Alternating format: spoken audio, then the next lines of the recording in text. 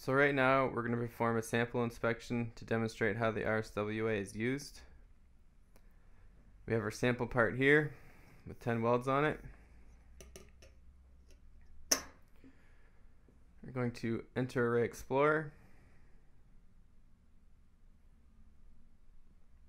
log in as Matt,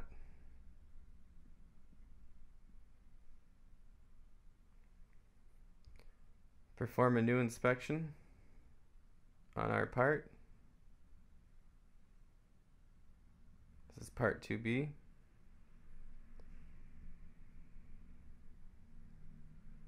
We'll enter a unit number of 123 as an example. Now we've already pre-programmed all of our part information on here with plate thicknesses and minimum diameters. So you can see that right here we have our plate thicknesses, 1 millimeter by 1 millimeter, our minimum nugget size of 3 millimeters. And we have our image of our part up here. Apply some gel to each weld.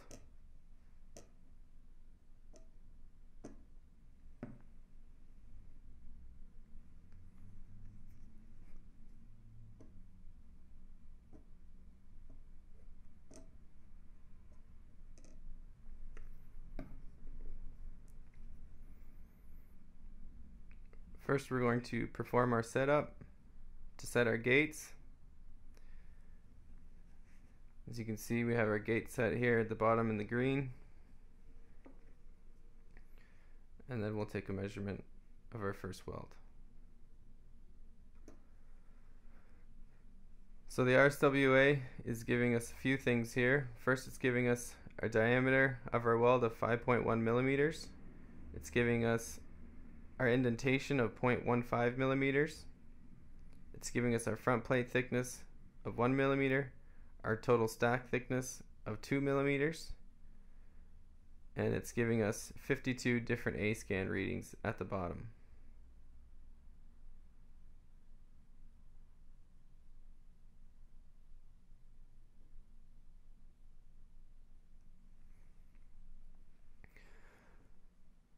So this is a good weld.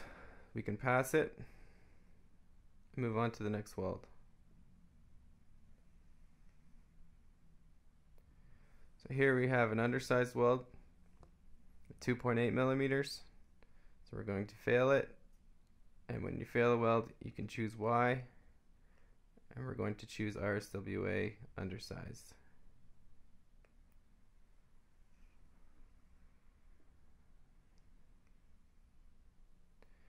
Here's another good weld. You can see this rotating white circle. The inner part of this is our weld nugget minimum, so the inspector can clearly see that this weld is bigger than the 3 millimeter minimum. The inspector has no problem seeing that. It's very visible to them. We'll pass it on to weld number 4. If for whatever reason the inspector thinks the RSWA is giving a reading that's too high or too low, they can simply click this feature, this hand feature,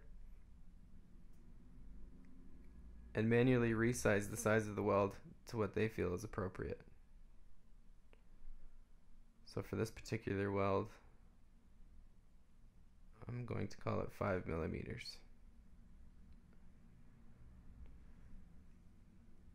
Pass it.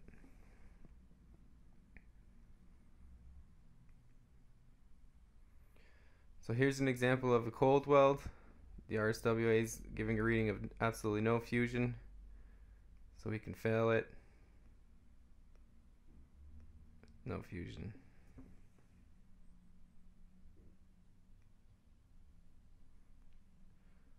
Another good weld.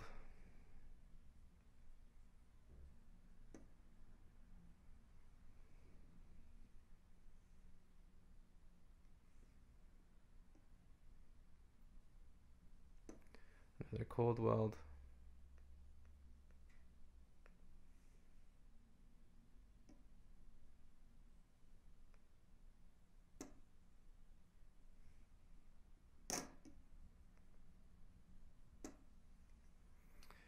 And once we're done inspecting all of our welds, we simply end the inspection and save it.